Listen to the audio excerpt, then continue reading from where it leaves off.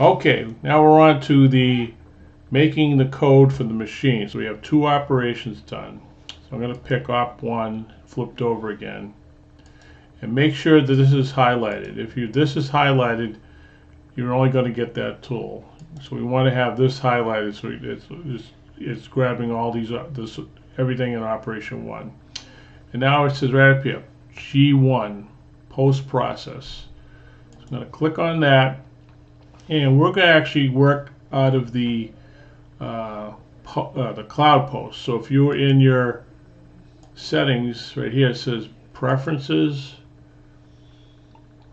and you should have had enable cloud library. So that's where you're getting your tools and where you're getting your post process files. So this is machine specific now. So if you have a Doosan FANUC controlled machine, then that's going to be the code for that machine. If you have a Haas mini mill, that'll be the code for that. Even though they might be similar, but this will be exact. So now we're going to go G1, and right up here I'm not lined up because this is the ones that they install here. So we're going to change the setup to use cloud posts. And now you have a limited selection, and you'll only have one. So we're going to use the STC Classic right there. And right here we got program number and name. So you don't need to fill this out. If you don't, you're going to end up with either blank or whatever was in the previous operation.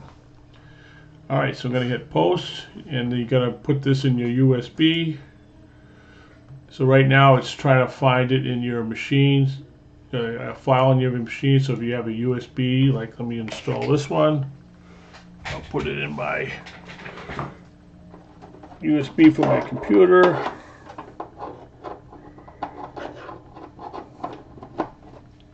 Okay. Alright, USB 1001. There's no need to rename this. So it's going to be labeled as 1001. Save. And you want this review file to come up, because you want to make sure that, number one, the tools have been renumbered, or you have all the tools. Right here is your tool list. And things like, do I have the G55 code in place? Do I have it labeled correctly? It's got my name up here. And this has a label that has our school machine. And we actually have it set up so we have a timestamp, date and time. So when they get out to the machine, I can tell this is my G code. Alright, so now I take my USB, I go out the machine, I cut the material per the setup sheet. Remember, it's 4.1 long, so we won't want to be 4, that's too short. 4.1 plus, so 4.1 to 4.2 would be a good cut. The other material is the shape of the bar, the 1x2 section. I'm going to mount it in the vise. We're going to set it up so we find this corner right here of the material.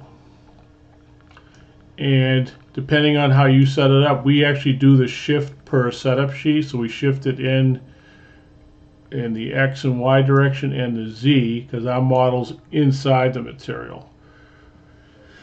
And then we run it, we'll run it in the graphic simulation on the machine, and we'll put the work offset 2 inches up in the air, shifted in the Z direction, so the tools will run in the air. And we'll make sure that everything looks correct, and then we'll bring it down to actual cut chip level. And we're going to single block the approach, and when we're ready to go, then we'll let it cut metal. And that's pretty much it.